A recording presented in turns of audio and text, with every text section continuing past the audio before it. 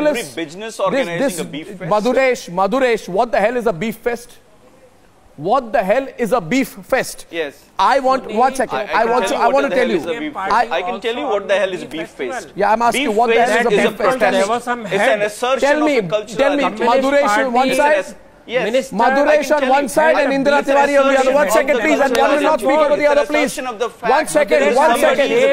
That a communist party minister is holding beef fest, just 1 second. Ratan Sharda, don't interrupt, please. Ratan Sharda, don't interrupt. Not the head of a Even if you are provoked, don't interrupt. Even if you are provoked, don't interrupt. Because I believe that some arguments demolish themselves. Do not interrupt each other, gentlemen.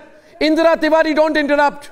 Ajay Kautam, don't interrupt. Ratan Sharda, don't interrupt. My question is simple tonight, and I will stand against it. Let people say what the hell they want. Let them say what the hell I say. I'm against a beef fest.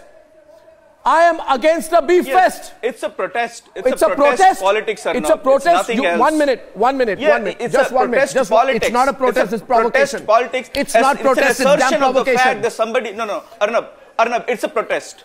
It's a protest. It's I want else. to make it's one thing very clear. No I'm sorry. I'll tell you what I feel. I believe, and Republic believes, that every Indian has the right to their own cuisine. No question about it. But to organize a beef protest or slaughter a calf to make a political point and pit one Indian against another is absolutely unacceptable.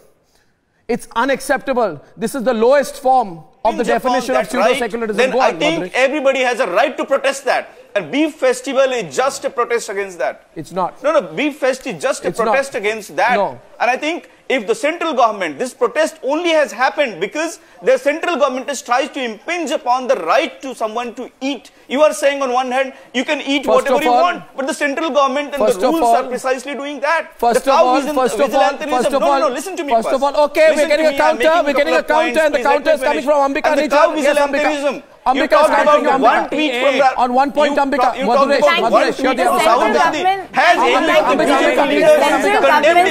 central government's regulations.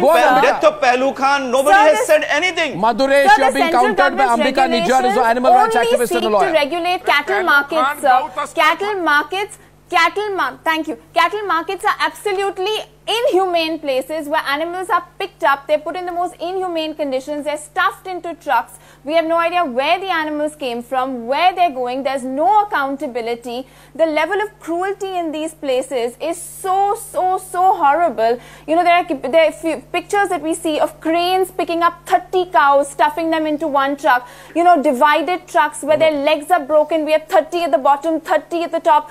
All these rules and regulations seek to do is regulate cattle markets and say that if a farmer wants to sell his animals to the butcher, he can sell his animals directly. It removes the middleman and it makes the process, the cattle market is selling more humane. So, ramps, water, food, veterinarians. Ambika, wait.